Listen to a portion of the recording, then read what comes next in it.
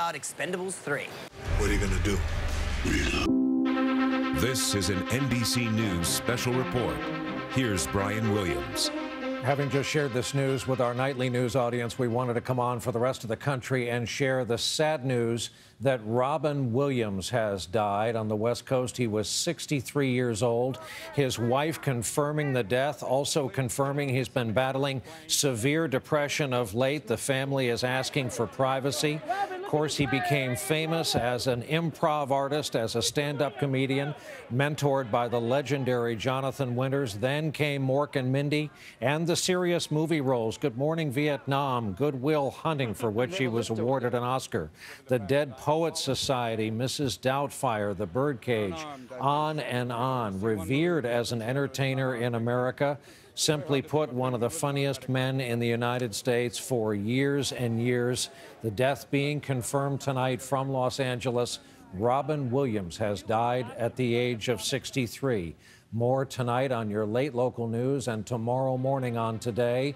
I'm Brian Williams, NBC News, New York. Jason Sudeikis and Olivia Wilde on Wet. How did I?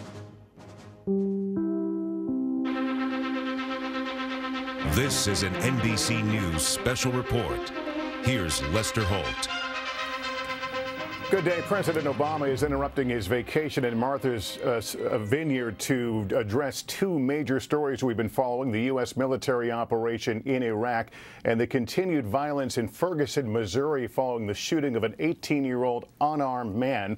There have been critics now saying the police response after a fifth night of violence there was heavy-handed, perhaps military. Claire McCaskill, senator from Missouri, saying the response by police has become the problem instead of the solution. The president expected to address that.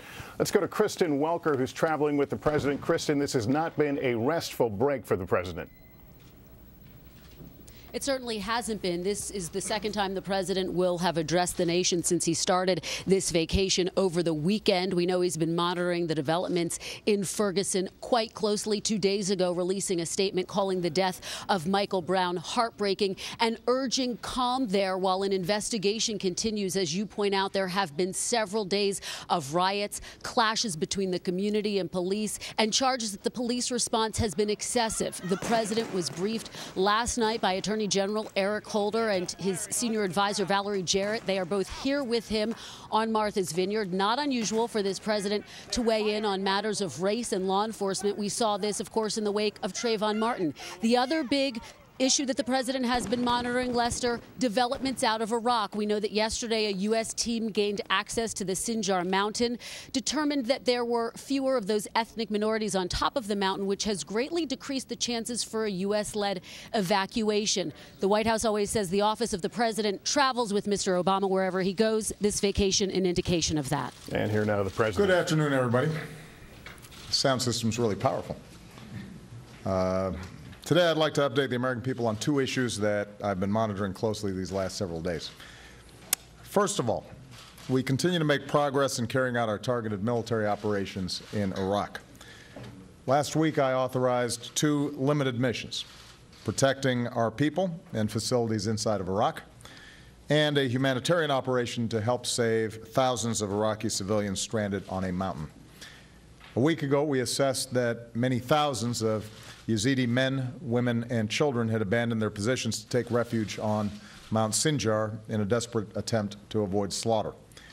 We also knew that ISIL terrorists were killing and enslaving Yazidi civilians in their custody and laying siege to the mountain.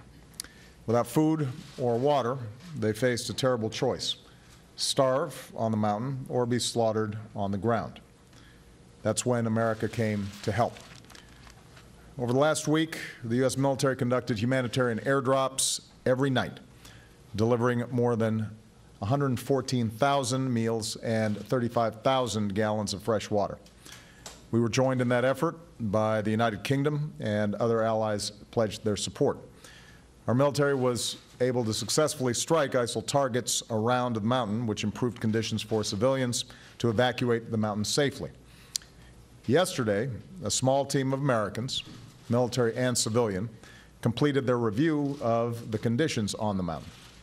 They found that food and water have been reaching those in need, and that thousands of people have been evacuating safely each and every night. The civilians who remain continue to leave, aided by Kurdish forces and Yazidis who are helping to facilitate the safe passage of their families. So the bottom line is that the situation on the mountain has greatly improved, and Americans should be very proud of our efforts. Because of the skill and professionalism of our military and the generosity of our people, we broke the ISIL siege of Mount Sinjar, we helped vulnerable people reach safety, and we helped save many innocent lives. Because of these efforts, we do not expect there to be an additional operation to evacuate people off the mountain, and it's unlikely that we're going to need to continue humanitarian airdrops on the mountain.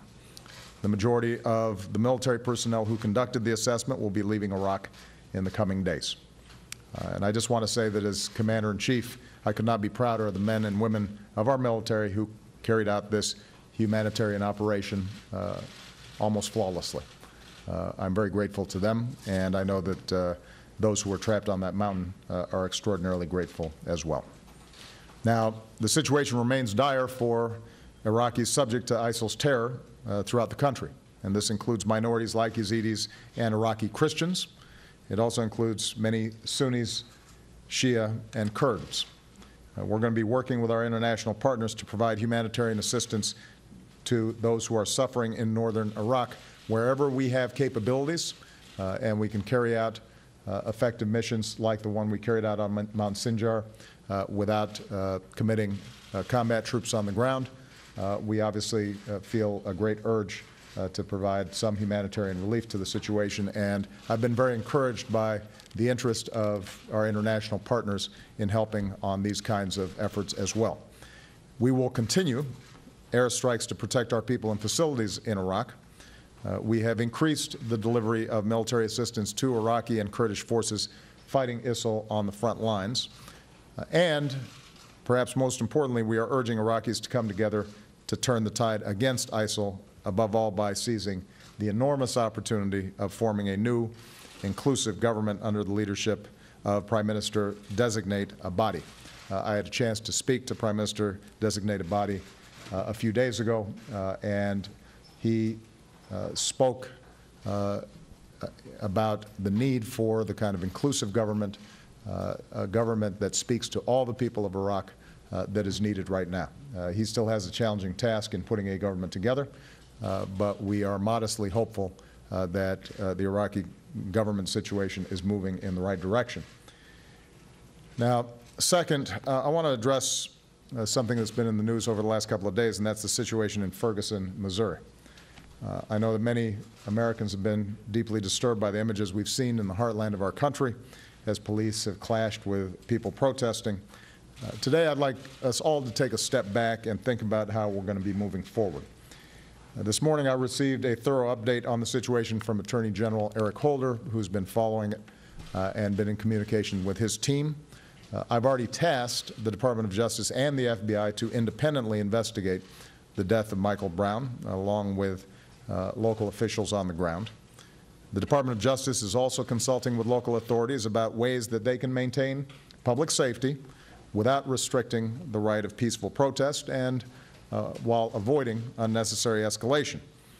I made clear to the Attorney General that we should do what is necessary to help determine exactly what happened and to see that justice is done. I also just spoke with Governor Jay Nixon of Missouri. I expressed my concern over the violent turn that events have taken on the ground and underscored that now's the time for all of us to reflect on what's happened and to find a way to come together going forward. He is going to be traveling to Ferguson. He is a good man and a fine governor, and I'm confident that working together, he's going to be able to communicate his desire to make sure that justice is done and his desire to make sure that public safety is maintained in an appropriate way. Of course, it's important to remember how this started. We lost a young man, Michael Brown, in heartbreaking and tragic circumstances. He was 18 years old. His family will never hold Michael in their arms again. And when something like this happens, the local authorities, including the police, have a responsibility to be open and transparent about how they are investigating that death and how they are protecting the people in their communities. There is never an excuse for violence against police or for those who would use this tragedy as a cover for vandalism or looting. There's also no excuse for police to use excessive force against peaceful protests or to throw protesters in jail for lawfully exercising their First Amendment rights. And here in the United States of America, police should not be bullying or arresting journalists who are just trying to do their jobs and report to the American people on what they see on the ground. Put simply, we all need to hold ourselves to a high standard, particularly those of us in positions of authority. I know that emotions are raw right now in Ferguson, and there are certainly passionate differences about what has happened. There are going to be different accounts of how this tragedy occurred. There are going to be differences in terms of what needs to happen going forward. That's part of our democracy. But let's remember that we're all part of one American family.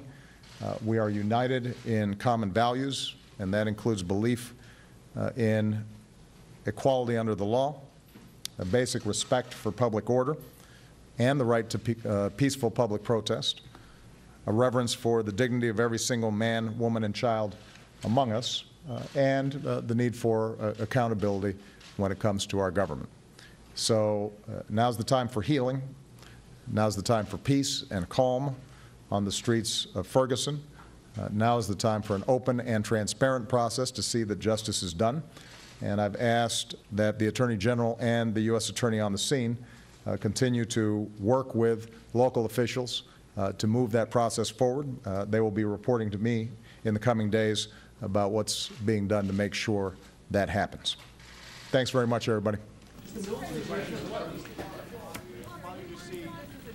President Obama taking no questions there, making about a 10-minute long statement, first of the situation in Iraq, what he says has been a successful humanitarian effort there, but speaking mainly on what's been happening in Ferguson, Missouri, where for a fifth night there were violent clashes between protesters and police. The president saying it's time to take a step back. He acknowledged people's right to a peaceful public gatherings. At the same time, condemned any violence. No excuse, he said, for attacking police. I want to go to NBC's Ron Allen, who's been covering the situation in Ferguson for us.